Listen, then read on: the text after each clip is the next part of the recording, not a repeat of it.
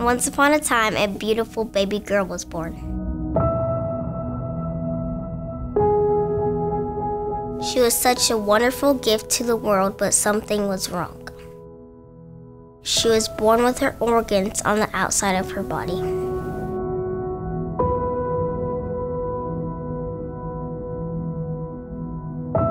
Nobody believed that this girl would live to the age of 4. That girl's name is Tristyn. That little girl is me.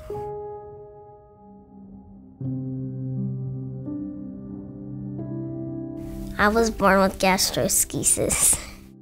I would say it's like when you're born with some of your intestines on the outside of your body, but it's like normally inside your body.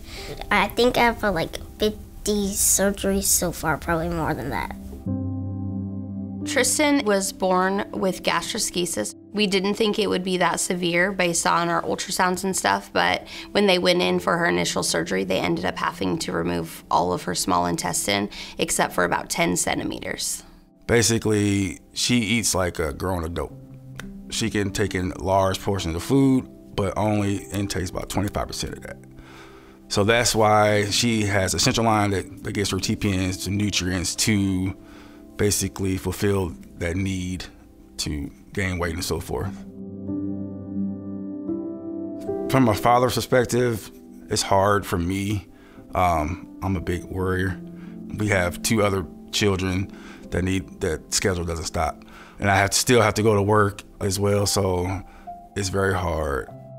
Really, all you can do is just get as much information and figure out what you think is best at that time and pray that it'll be okay.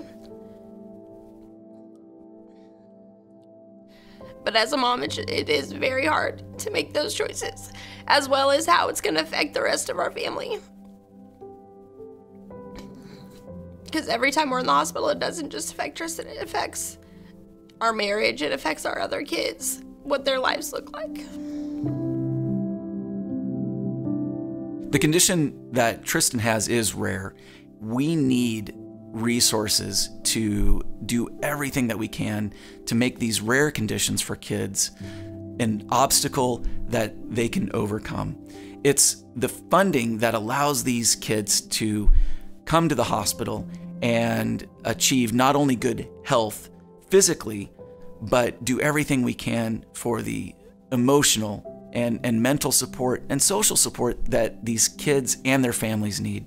At Children's Mercy, we feel like the staff loves Tristyn as much as we do, and it definitely makes it a lot more helpful when it comes to being in the hospital. She always used to tell me before surgeries or anything, "I'll be all right, Dad. I'll be all right, Mom. I'll be fine." And she'll laugh and giggle and then go do her surgery, and but for her, every day is a fight for her every day.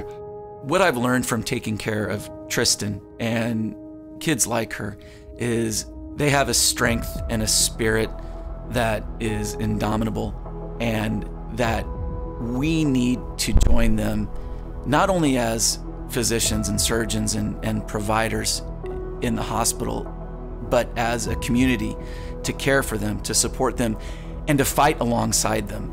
I would simply ask that everyone tonight be a part of that fight. Let's keep the fight going.